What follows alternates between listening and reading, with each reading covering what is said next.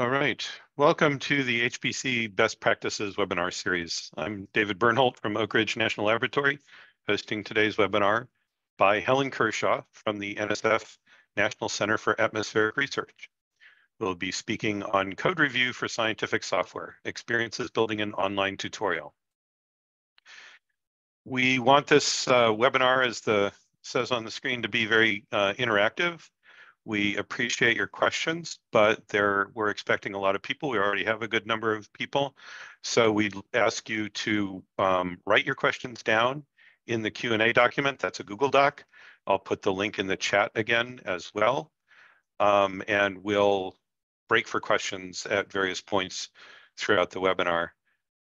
Towards the end, we may have a chance to have more interactive discussion, but for the time being, please keep your microphones muted so that everybody has a chance to hear Helen without interruption. Also, it's really useful for us to get your feedback about the webinars that you have attended. And so there's a link there, which I'll also put in the chat in a bit, where you can give us provide answers to a short survey to give us a little help understanding what this webinar might have meant to you. The archives of this webinar, along with all the others in this series, will be published. There's some text there on how you can navigate to this on the ideasproductivity.org website. This is the 82nd webinar in the series. Everything has slides and recordings, so if you want to go back and review some of the old stuff, you're certainly welcome to do that. A lot of it's still quite fresh. And with that, I think we're going to get started with Helen. All right. Let's see if I can share my screen. No problem. All right, cool. I think I'm up and running, so I'll get started. Hello, everyone. My name's Helen. I'm the lead software engineer with the DARES group at NSF NCAR. And I'm going to be talking about code review for scientific software and chat about my experiences building an online tutorial. Since I started with 3 acronyms, I'll just define some more. BSSWF, that's the Better Scientific Software Fellowship. NSF NCAR, National Science Foundation, National Center for Atmospheric Research. UCAR is like the governing body for NCAR. SEA is our Software Engineering Assembly at UCAR and NCAR. DART is the Data Assimilation Research Testbed, so that's the software I work on. DARES is the group I work in, and I think I mentioned AMS at 1.2. So there'll be points at the end for anyone who collects any acronyms or initialisms that I've missed. So here's my goals for the talk. Tell you about my BSSWF project, share my experiences about building the tutorial, and just share practice and experience from the NCAR Software Engineering Assembly and what they thought about code review and how they do it. But really, my overall goal is to get you thinking about code review and how you work with other people, and the joy and pain sometimes of open source software. So a small intro about myself. This is where I try and justify why it's worth listening to me, or at least give you some topics to break the ice if you want to chat to me after the webinar about software, supercomputing, geophysics. That's my email. Do reach out. I have a geophysical sciences degree from Leeds in the UK, so mostly solid Earth geophysics. My dissertation was all about the Earth's magnetic field and the core. My fun fact about this is John Mound, who marked my dissertation, was scientific advisor on the B movie, The Core. And since we're talking about reviews, I can't believe that only has a 5.5 star. So after I graduated, I worked for an airborne geophysical survey company. So we flew gravity and magnetic surveys, small aircraft. And these pictures are from a survey I did in Peru. And for magnetic surveys, you fly around with a magnetometer and you have a ground station. And the rainforest looks like that. It's pretty flat. And you want your ground station to be as high as you can. So the ground station got put on an ant tool. So physical debugging. And I remember thinking, this is not where I would put the ground station next time. So real life debugging and review, why are we doing this? Could it be better? I went to graduate school in New Zealand. So I worked on breast cancer detection. using digital image-based elastotomography. So cancer's very, very stiff, and you can detect it like if you put a surface motion through something, a word through something. So helioseismology, really, but on people. That's how I used to describe it. Cool inverse problems, and I used to run on Bluefern, which is a Canterbury supercomputer. And that supercomputer was in a building designed so well, it kept running during a 7.2 magnitude earthquake. So what you design for, what it needs to do depends on where you are. You know, what's local to you, geography, people, team, what's important. So I worked at NCAR for a little bit on Dart, and then just took a break from NCAR and left to work at Brown University. So I led a team of RSEs, research software engineers. So we contracted ourselves out to work on various computational projects, including physically informed neural networks, fish behavior, krill DNA, as well as like more traditional HPC topics, so like mechanical engineering, earth system modeling. And I ran office hours for people to come and chat computation. So any topic, any language, any problem, whoever walked through the door. So we'd get about 200 visitors per year. You know, anything too big, not fast enough, buggy, we fixed. And in some ways, it might be the most impactful thing I've done. So a big shout out to all the facilitators out there on university campuses, you know, making things work. My job now is I work on Dart, which is a data assimilation research testbed. So we're open source. We've got a large, I mean, a caveat, large for scientific software. You know, we do data assimilation and, you know, really lively, no caveat on lively, community of researchers. So we recently, last year, had a full day session at AMS, devoted to Dart and, you know, the last 20 years of data assimilation. Here's the super condensed rundown of Dart, leading edge data assimilation research, collaborators throughout NCAR and the world. Computationally, it's super interesting, but we have to go fast. One example here is, you know, using Dart to predict where severe weather's going to go and flying airplanes at severe weather. So it's critically important, like your simulation finishes before your next flight. But yeah, super important to NCAR, predictability. You know, it's a big part of NCAR's mission. So here's my last dramatic promo slide, like forecasting is super important. So no, that's enough about me. Why am I here right now? Better Scientific Software is an organization, you probably all know. So it's a central hub for sharing information, practices and techniques, experiences, tools to improve computational science and engineering, software productivity, quality, and sustainability. So it's quite wordy, but essentially software, you know, it's the most important thing you can be doing. It says so on the front page. And they have a fellowship program which funds leaders and advocates of high quality software. So that's me for 2023 with my cohorts. And I have a fellowship. What's the problem I'm trying to solve? If you'll indulge me, like a 20-year-old British comedy reference. It's a quote from horror writer Garth Marenghi.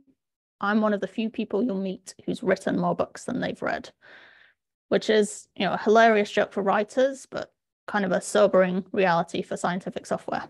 So it's not that unusual for people working in science to write more code than they read, but we can change that, right? So spoiler, here's the website. If you don't listen to the rest of the talk, check out the website. Let me know what you think. But yeah, so what am I trying to achieve with this tutorial? Like, what outcomes would I like to see? So people reviewing early and often. Maybe some people in the audience have experienced this, and it's not uncommon for people to be working on something for multiple years on their own. It then becomes more and more difficult to bring this work in from the cold and out to the community. People reviewing each other's code. Currently, we have a lot of collaborators, and Dart's this central hub, which is great, but it leaves the burden of reviewing on the Dart team. So it would be good to scale this out. You know, an ideal outcome would be like CI data assimilation people from Washington, you know, reviewing new ice observation code from, I don't know, New Zealand. And getting people comfortable with napkin explanations of code. What do I mean by this? So people will explain a scientific idea with a sketch on a whiteboard or, you know, on a napkin at a restaurant. But when it comes to code, there's a real tendency to keep it hidden. So you might have heard people say, oh, I need to polish this before I show it to you.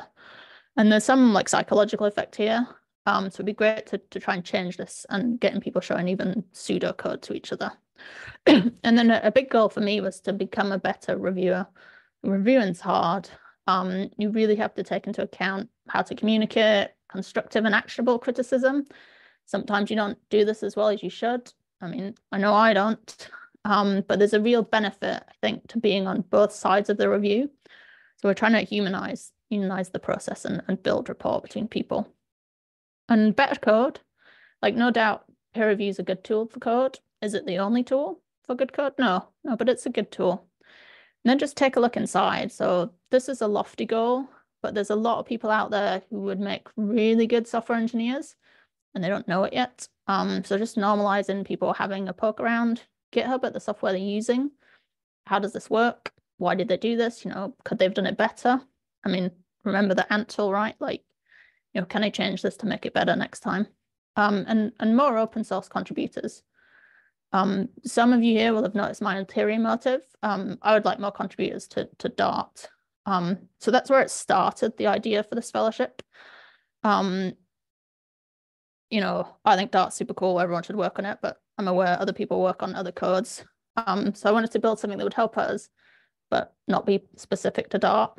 It's a massive win for us if we can onboard new people more easily. But there's nothing specific about these skills and techniques to Dart. There's a real wider community value. So code review is a skill, right?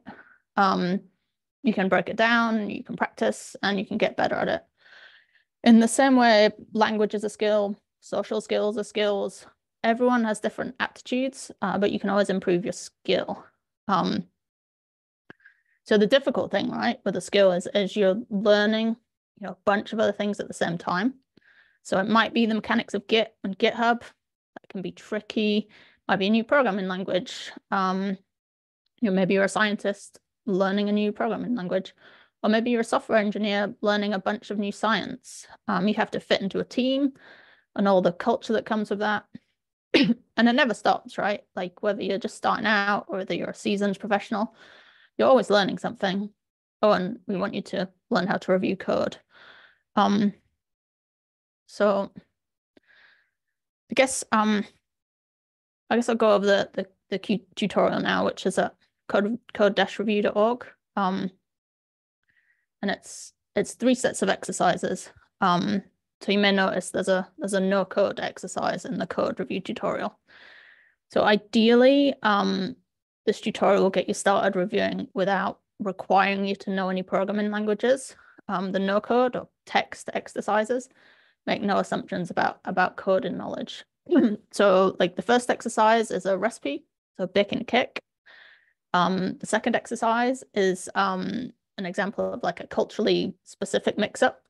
So these can occur a lot when you're writing documentation for a global audience. There's always a variation in cultural knowledge, and it's good to think about, when you're writing or reviewing. And then the third exercise is some origami instructions with some problems. So that's hands-on reviewing. So the exercises that you use code are in Python and Fortran. You can do either or both. Python is used by so many people across various disciplines, scientific, non-scientific backgrounds. So it's a really wide reach. So the Python exercises are kind of aimed at like the intro to Python level. The Fortran tends to be a bit more restricted in its user base, typically numerical code. So there's some maths knowledge assumed in the Fortran, and one of the Fortran exercises is like some refactoring, which typically you'll probably be doing if you're working with some large, oldish Fortran code. And why Fortran, right? That's a fair question. So we've got a lot of earth science, climate, and weather code in Fortran, and it would just be good to get people curious about it, like just willing and capable of taking a look. So the exercises are in no particular order. You can do whichever you want, or all of them, whichever seems interesting or applicable. Each exercise is a issue, describing a problem and some prompts, and a pull request being a proposed solution. So it's a bunch of prompts to think about, and then your mission during the tutorial is to review the proposed solution. probably pause there for any questions that have come up before we get into the mechanics of setting up the tutorial. We have one that's being typed as you speak. Oh, yeah, I like this question as it's coming up. Have you thought about using a code review process for AI generated code? I love that question because I think with AI, I feel like all code is going to be, well, a lot of code is going to be reviewing rather than creating. Like I think AI, especially like some of the Copilot stuff from GitHub, people are going to be much more early in their career looking at, oh, is this code doing what it should? Hopefully, anyway. Yeah, I mean, we'll see. All right. I think we can go on for now. Feel free to add questions and we'll get back to them. Cool. So let's take a look at setting it up. So it's on GitHub. I realize there's other platforms out there. GitHub does get us to a lot of people. So that's where it is. So as I was working through setting up the tutorial, like part of it's getting familiar with GitHub. That's some of the point of the tutorial, but even just setting up a GitHub account, it's quite hard making branches, enabling workflows. It's quite a high bar to entry already. And the whole point is to get people into code review.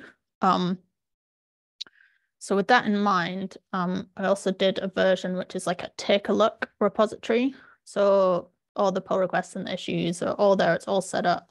So you can follow along and you can read it. Like maybe you're not clicking and doing the reviews, but you can have a look at it. But for those that do want to go through the exercises and set up the exercises so they can play with them themselves, it's done through workflows.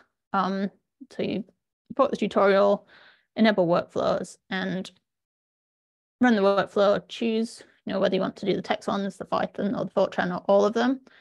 Workflow takes 20-30 seconds, and if you set them all up, so this is the take a look one as an example, you get a bunch of exercises, so issues and pull requests to play with.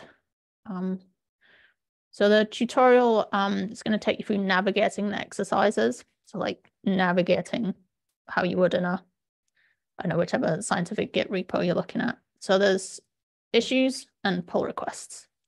So problems and proposed solutions. So just like prompt people to, take a look at the issue and, maybe like real life, the issues are a complaint from a user, a bug report, a request for a new feature. And then there's a linked pull request. Maybe a pull request is from a colleague, or if the code's publicly available, it could be just from someone who uses the code. Then the tutorial is going to take you through navigating between the two and having a look at the pull request. So, we start with reading the description, and ideally you want to get the size and scope of a pull request, what changes were made and why. In terms of what's changed, like small code changes can have big impacts. So like we do point out lines of code changed, but it's not necessarily correlate with how difficult or important or necessary a change is, or how much time it's going to take to review. But you can use GitHub to take a look at that. What's added, what's removed, what's changed, how many commits. And then some prompts, to think about as you review, like as you add suggestions, what the person with the pull request is looking for from the review. They might have code ready to release. They might have an urgent bug fix. They might have a draft they want you to look at before they do any more work. And so just talk about like adding single comments versus adding suggestions versus adding your whole review, and just the mechanics of communication. I'm sure many people are familiar with this, but if you click start a review versus add a single comment, it's just going to save all your comments till you finish the review. And the difference is on the other end is how many notifications the pull request author is going to get. And whether you do that, you'll choose like lots of quick interaction or wait and deliver a review with a bunch of comments. is going to depend on who you're collaborating with. Some people like the instant feedback, some people don't. They don't want, a million notifications. So it's a good idea to ask. And sometimes you have to find this out working with people, what works best.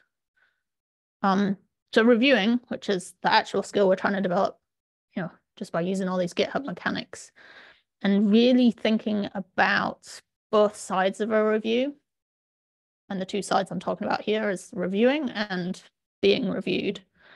And I really wanted to stress both sides because it reminded me of the first experience I had interviewing someone. So same scenario, right? You're just the interviewer rather than the candidate. It really opens your eyes. So now when I can, it's something I try to expose people to as early as possible in the career. So we've had an undergrad student working with us, and she's been on the interview committee for summer students. So it's a positive and interesting experience just to see the other side, especially seeing the other side with not that much pressure. So it's really good practice just to try and see something from someone else's point of view. So when reviewing, here's a bunch of the prompts, but the yellow is kind of the crux. Does the pull request address the issue, right? What problem are we trying to solve? We want to always be solving the right problem. And just different ways to think about, the deal breakers that would, it's a no, we can't accept this. Can you suggest improvements?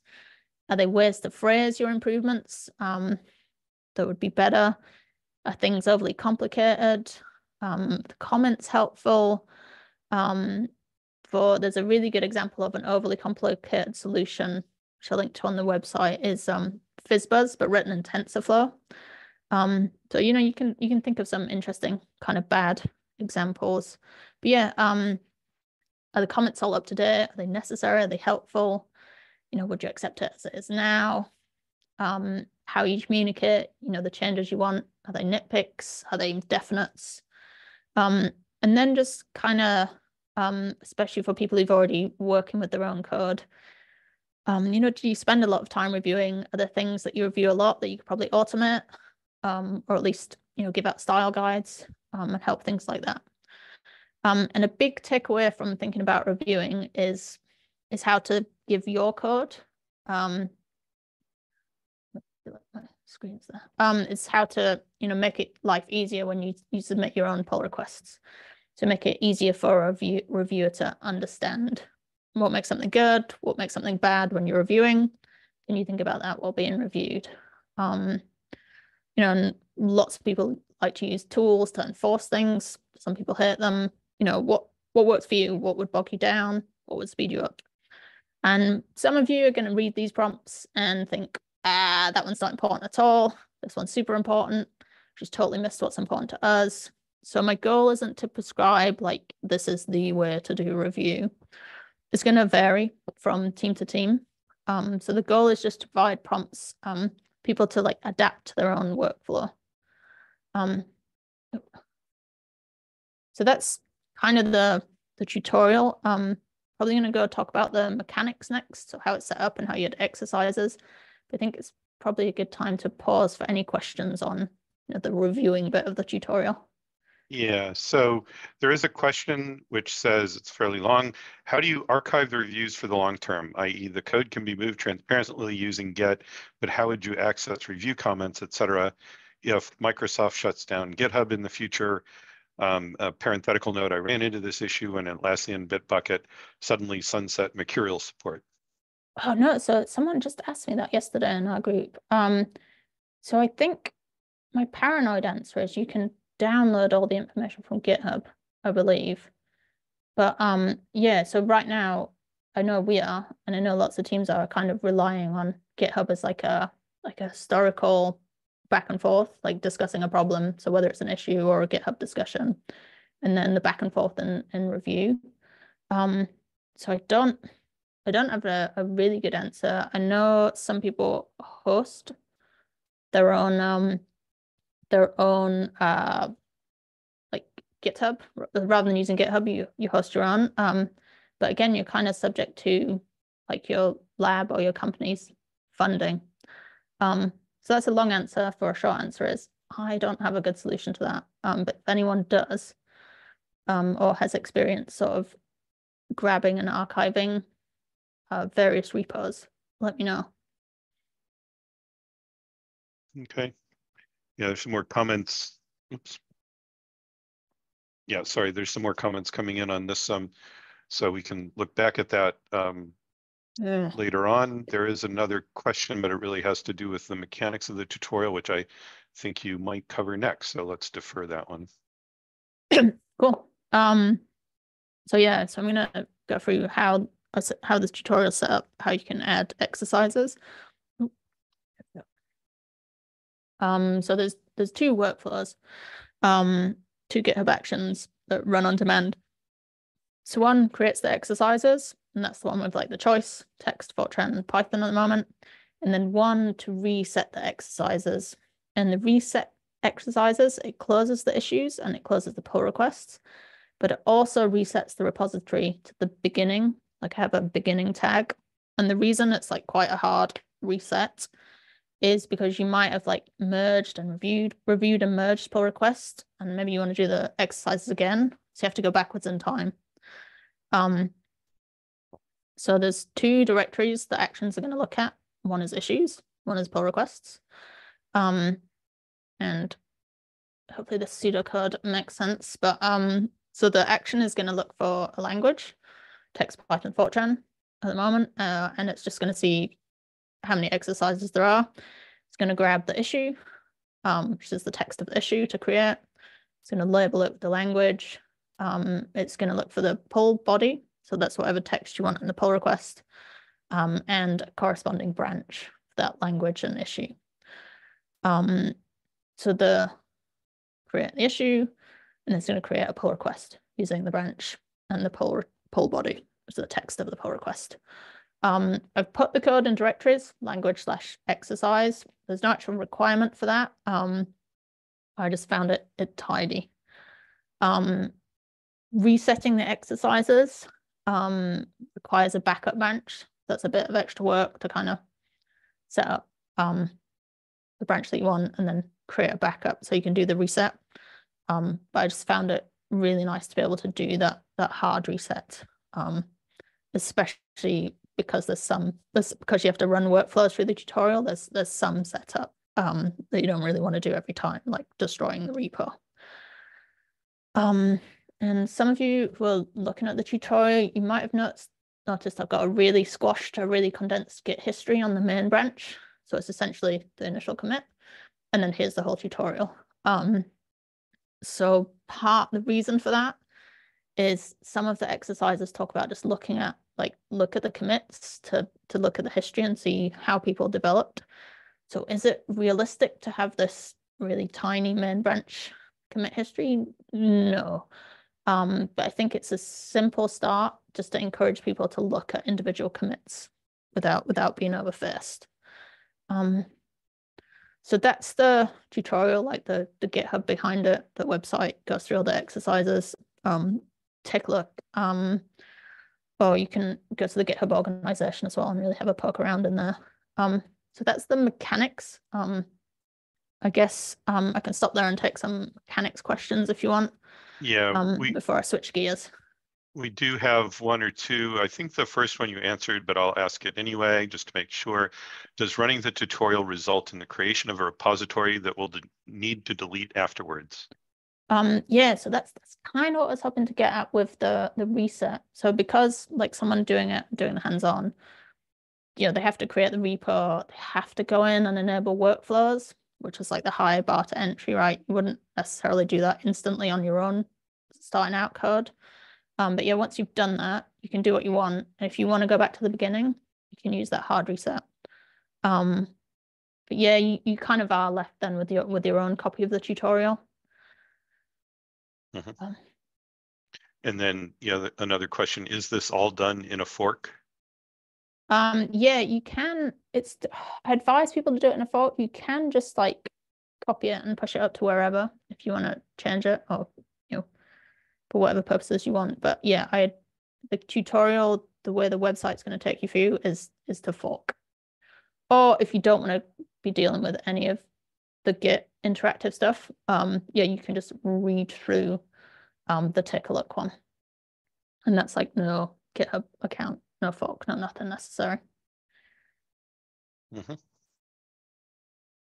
All right, that's it for now. Cool. Man, I've been talking a long time. I'm just going to switch gears now and talk about some real life experiences with code review. And I guess to kick it off, I just start with one of my favorite quotes about programming.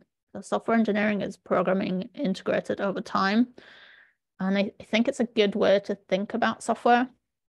Like, I'm sure there's many people here who work on very mature software products and mature teams. But in research software, there's a lot of people at sort of the inflection point where they have code and they want to move towards sort of robust, collaboratively developed software. And I think that's a big part of what better scientific software is about. And another way to look at this quote is what you've always done shapes what you're going to do, unless you intentionally change it. So practice makes permanent, good or bad. So a good way to assess what you're doing and how you're working is to chat to other people. And one of the groups I can draw on, which is great, is the Software Engineering Assembly at NCAR. So, what is the SEA, Software Engineering Assembly? So the mission is to foster a sense of community for software engineering professionals within NCAR, facilitate effective participation of software engineers through cross-cutting interactions and NCAR science mission, to enhance communication with management in matters of concern to software engineers, and to engage NCAR software engineers as full partners in setting priorities for the design, development, and maintenance of the software infrastructure needed to realize NCAR's mission. So that's SDA, that's their mission, that's what they aim to do. So foster, facilitate, and advocate. And I have to say a big thank you to SEA for making SEA happen. It's a great organization. They actually have a conference coming up. So the link's there if people are interested. And I believe the theme this year is all about modernizing scientific software. Anyway, so one thing we do at SEA is have informal get-togethers to chat about practices and experiences. So they're like lightly moderated discussion, sent out some questions beforehand to get people thinking. And I'm interested in code review, so I actually moderated a code review one. Here's what we sent out. Like I say, we try and stress that any discussion topics are welcome and any experience level. It's important to get people of all backgrounds. And we want to encourage people to share good and bad experiences. It's good to learn from other people's pain or other people's scars, right? Whether people use code review, whether they find it helpful, whether they don't, if they have like tips for reviewing or social hacks that made the review process easier. And in-person versus offline, like how has that changed post-pandemic? What works, what doesn't? Or, are you just spending too much time in review? And do you have ideas that improve the process for your particular group? So it was a super lively discussion. It was great. I'm going to show some quotes just to capture the range of experiences that people have. The quotes are from the meeting notes, so like self-reported and also described. I've left the quotes as they are, tried not to editorialize, but the yellow highlights are mine just to bring out some key points that I noticed. So code review feels like someone works with me and we learn from each other. So a nice positive experience. Lots of talk about face time between junior and senior developers. Ideally, learning both ways. When people don't know much about what's going on, what others are doing in the project, review gives that opportunity, that window to learn about what's going on. Lots of people were saying GitHub made it easier to do code review, but with the downside that because it's so easy, there's a lot more back and forth, especially if like review is not top priority, so you can slow down the process. And coupled with that is people getting burnt out with code review. So do a review, wait a couple of weeks. It can feel quite negative sometimes. So definitely aware that that's a problem. And then a good range here of like people who used to do code reviews in person. Found it super helpful, finding bugs, avoiding problems. Can't imagine not doing it. And then the other end, so people brand new, experience mostly in being reviewed rather than reviewing. Just coordinating, finding the time. Is it helpful to have a senior walk through the review first? So really lots of touching on communicating about what to look at in the code, trying to reduce the overhead. So back and forth, expectations for when things should happen, what's going to happen, what's the timeline. So, big theme is setting expectations. And terminology and language means different things to different people. I was at a workshop recently with a mixture of like hardware people, data providers, observationalists, and domain scientists. And lots of people are using the term end-to-end. But end-to-end is quite different depending on what your particular field is. So like something that sounds quite simple, same words, means something completely different. We had quite a lot of discussion afterwards as well on code review as being an exclusionary process, which at its heart, it is, right? Like it's a barrier to code changes. But what else are you stopping? Like what other barriers are you putting up unintentionally or when you engage in code review? So there's some like recommended papers and talks. A lot of people talking about the friction around code review, the ethics isn't clear. The comparison is reviews of papers. Maybe there's people have found there's more pushback for women's code. The talk there is all about race, ethnicity, gender, and age, and how those are all affected in code review. That's a communications of the ACM publication. And just some really interesting things to think about and like consequences of reviewing and how you do it. I think what people were saying is to pick the most impactful aspects of the code to comment on. So whether that's functionality, quality, maintainability, readability, like what, again, so expectations, communications, and automating as much as possible, which I think goes back to, death by 1,000 cuts of nitpicking. What's that like as an experience, and how to maybe use automation to ease that. So lots of things about like, what is and isn't helpful. Sufficient description is less helpful. Sometimes reviews have a lot of back and forth. Things can get political. That's a recurring theme. The thing being reviewed, it's like the thing, not the person. It's a joint responsibility. Encourage, the code and not your code. I think if you can solve this problem, you've learned a lot about people. Like this, it's very easy to say. It's extremely hard to do.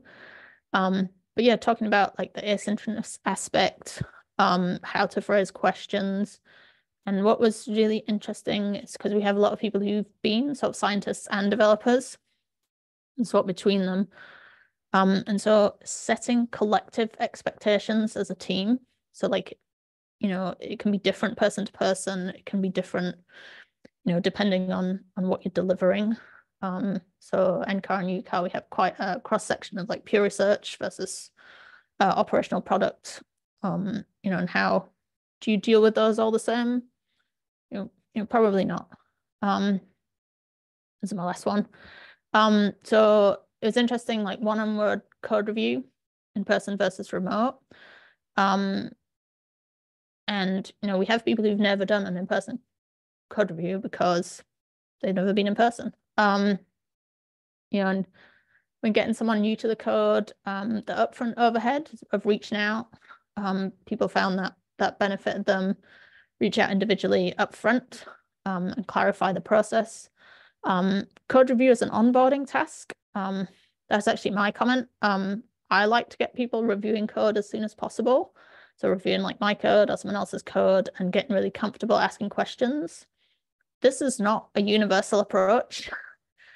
Some people did not agree with that at all. Everyone's different. And they much prefer something much more like pair programming. So like working side by side, working together. So rather than write review being totally separate. much more integrated. And then just to finish with the last of the quotes, this was talking about social hacks, how you deliver feedback effectively.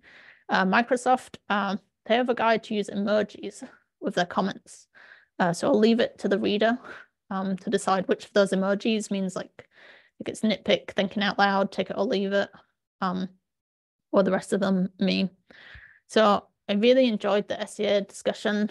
I learned a lot. I think we shared a lot of really good experiences. So thanks to the SEA. And I guess that leads me to my kind of wrap up, which is about finding community. So I can take, it's a good time to take some SEA questions before I... Yeah, we had one that I think relates to one of the quotes that you put up. And the question is, would a walkthrough first sometimes prejudice the reviewer to the coder's viewpoint and thus miss some problems?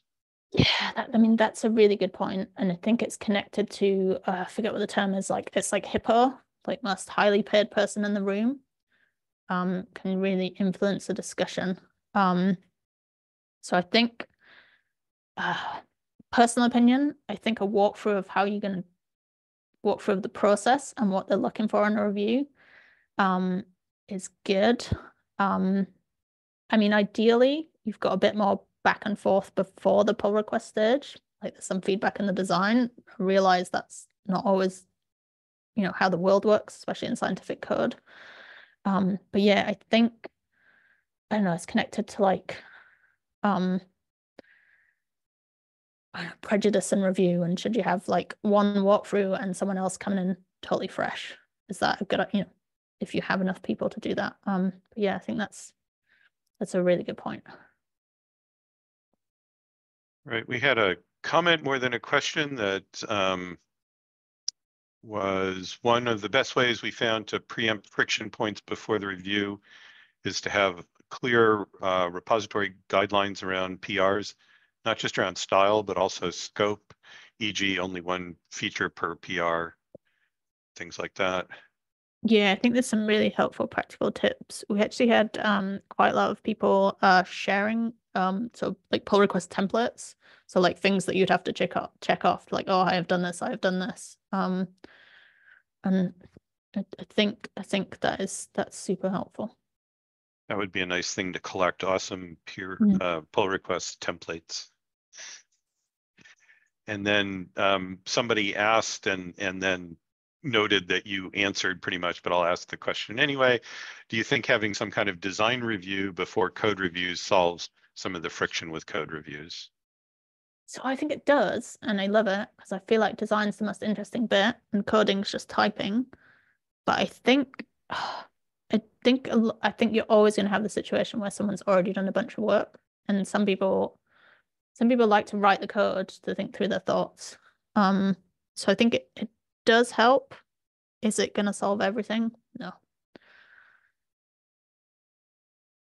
And let's see, we have one more. Do you have some suggestions or tips for working with scientists or non-software engineers on the code review process? So there's some good suggestions came from NCAR. So I think if you can, it's good to have a little bit of chat or a little bit of rapport building earlier. So I don't know if you're in this working together in the same group or the same project. And sort of spending a little time sort of face to face, whether that's remote or not, and just I think chat. I find a good question to ask is like, oh, what are they looking for in review? Because that's what you want. You want collaboratively to make better code, right? And so, what bits are you worried about in this code? And maybe they're not receptive, but I think most people you can find something, oh, what are they worried about? And if you can help them with that, then you've built a little bit of trust, right? You've helped them with the problem they've got. And from there, I think you can make sort of headway into digging a bit deeper in, you know, what you as a code maintainer or you as a reviewer want to get out of them. That's a bit waffly, but hopefully that was helpful. All right. We also had someone suggesting a GitHub blog article that I've captured into the notes, so folks will be able to go back and see that as well, about writing better commits, building better projects. And with that, I think you can move on and wrap up. Cool. Yeah, so I guess implicit in code review as other people. Sometimes it's future you, right? I'm sure you've all had that experience of looking at your old code and thinking, what was I thinking? But most of the time you're part of a team, right? So other people's code, other people's ideas, competing priorities, varying communication style, different goals. And, you know, building community and building great teams takes time, skill, and dedicated effort, right? But you don't have to start from scratch. So if you're the only person writing code on your team, or like the only software engineer in a group of scientists, maybe, join an RSE organization and find your people. So hopefully I've communicated sort of the joy of open source for science. It's quite a privilege really to get to do it for a living. And I do want to make it open and welcoming. Like I said, there's a lot of people out there who make really good software engineers, and they don't know research software engineering is a thing. That's changing, I guess, over the last few years, which is great. I mean, thanks to organizations such as these, and this isn't an exhaustive list, right? There's lots of people doing great stuff. If you're a scientist and you want to get into more software engineering, or you're, you know, a computer science student and you want to get involved in science, shameless plug, but come and talk to me. We have NCAR visitor programs. We can pay for people, summer programs. And for those not already involved, do check out USRC. There's actually a code review working group. So Jeff Carver and Troy Comey are leading that. So there's lots of, you know, good stuff going on and working groups to join. So with that, I'll wrap up, take any more questions, or, you know, people's thoughts or comments or tips. That'd be great. Great, Helen. Thank you so much. I think at this point we can have people raise their hand in using the Zoom tool, and we can call on people to unmute and ask questions if they have any. While people are thinking about that, we have a comment in the chat from Pat. Says, great talk. Look forward to going through the tutorial. It seems like it'll be a good thing to add to our onboarding of students this summer. Cool. Yep, another great talk comment. Anyone want to ask Helen any more questions or comment on some of the things that she said?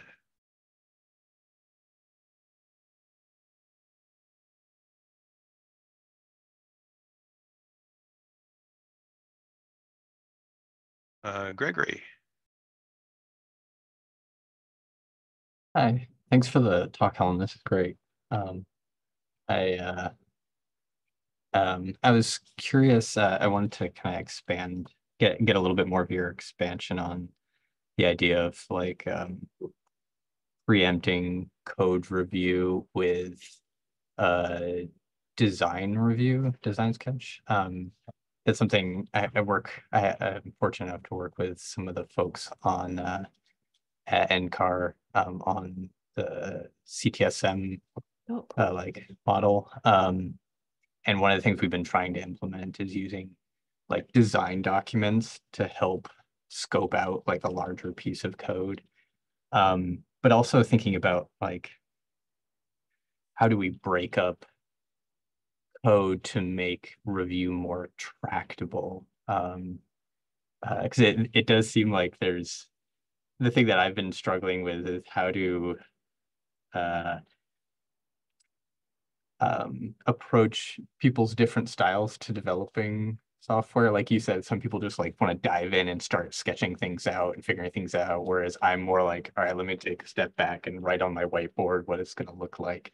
Have you found a good or have you do you have any thoughts on like exploring that space on how to get people to kind of coalesce that those different methodologies, those different modes of working into like a design document that then everybody's kind of like, this is what we agreed to review to or like verify things against?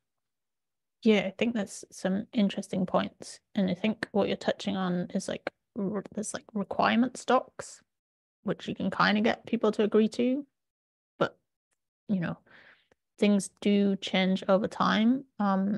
Something we tend to use is like a spec doc, so a specification, like functional and technical, right? Because I think kind of agreeing what it should do and how you do it can be two different things.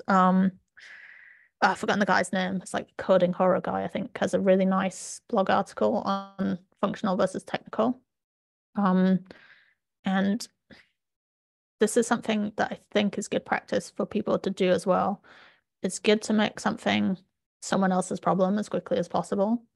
And one way of thinking about that is, so I work with quite a few students, right? And so you really, when you're working with, say, a student, or you're working with, oh, I want to put this out and see if anyone's in the community is interested in doing it, is then you have to be really defined about like, oh, I'm not going to do it, but here's the design really, or here's the idea and the requirements and a couple of suggestions for design, or like a couple of things like, oh, we need to assess whether this is going to work and this is the quickest way we're going to do it. So that's a long answer, but I think what we're trying to use, and we don't always get it right, is speccing something out, and getting at least some input and some, because like CTSM, like the project's quite big, right? So not only are you speccing out a single problem, you've however many sort of things going on in parallel that maybe all have to come together at some point too. Does that help? It's kind of Yeah, it's not something we're gonna like solve right away. I was just curious to get more of your insights on it. And I really like the make something someone else's problems sooner. I think I like that phrase.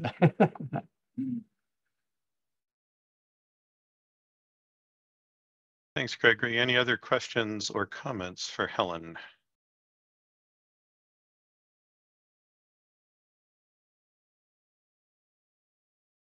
Well, one thing I struggle with is getting developers to, there's some they like to finish everything. I think you made some good points. They like to finish everything before they show it to you.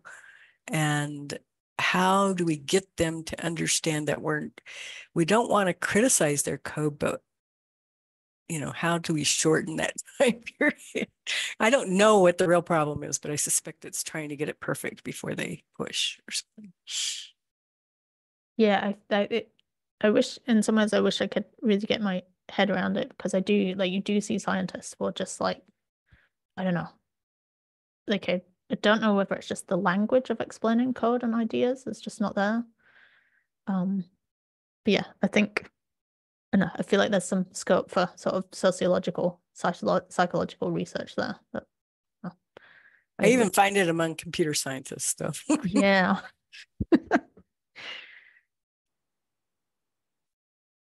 Yeah, it's I like guess encouraging the guides that you're talking about to make, like, I think it was Philip or someone on here who said, make sure it's one feature. Oh, it was Conrad. One of the best ways we found to preempt friction is only one feature per PR. I think it has to benefit people too. And I think that just does take time, right? Like review, has to be a benefit for someone. I think overall it's a benefit to review early, but if it doesn't feel like that when you're working, then you're probably not going to do it, right?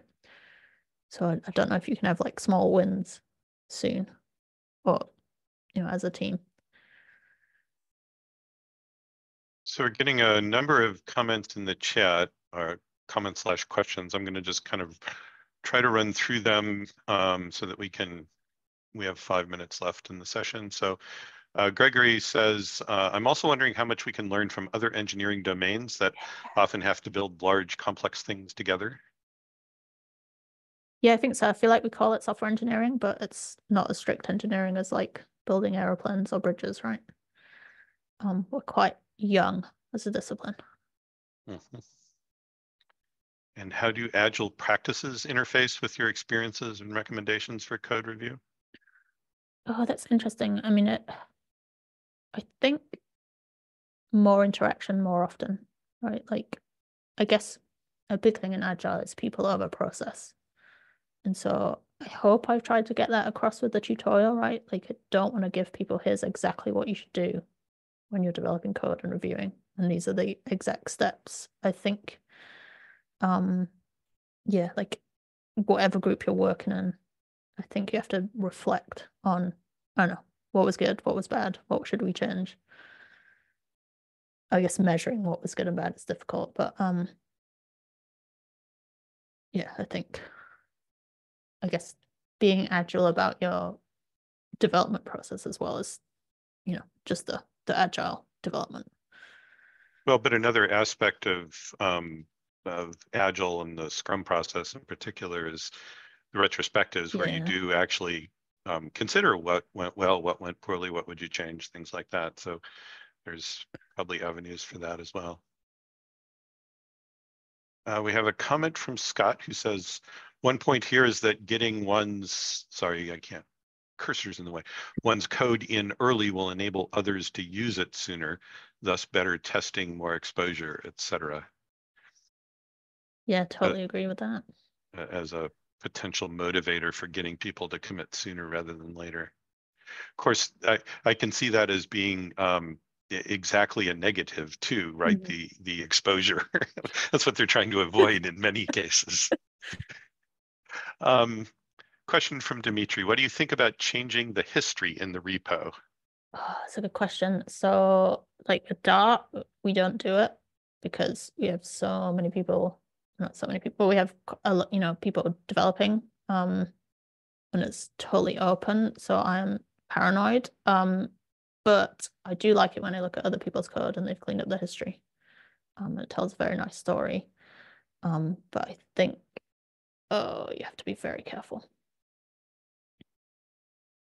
And does code review include reviewing code documentation as well? It does for us.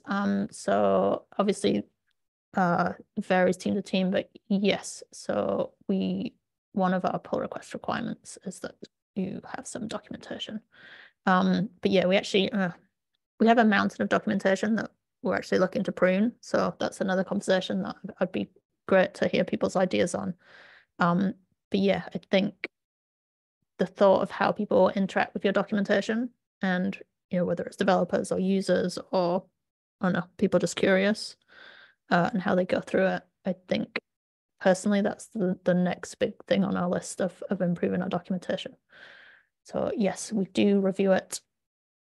Are we good enough at it yet that I would push our documentation as an example? Not quite, but yeah, we're definitely thinking about that. Well, maybe that's another seminar topic for you or somebody else in the future.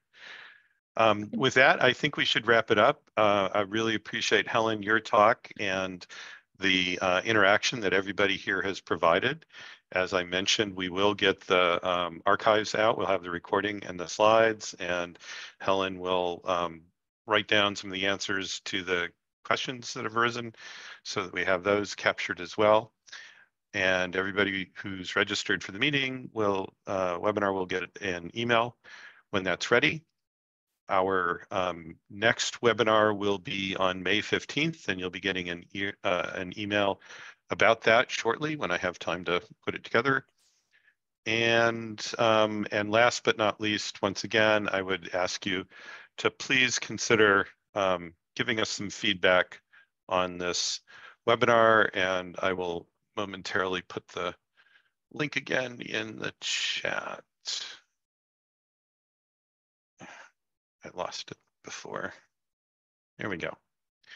And with that, I thank you all very much. We look forward to seeing you at the next webinar and in between at other events. Thanks very much. Thanks, everyone.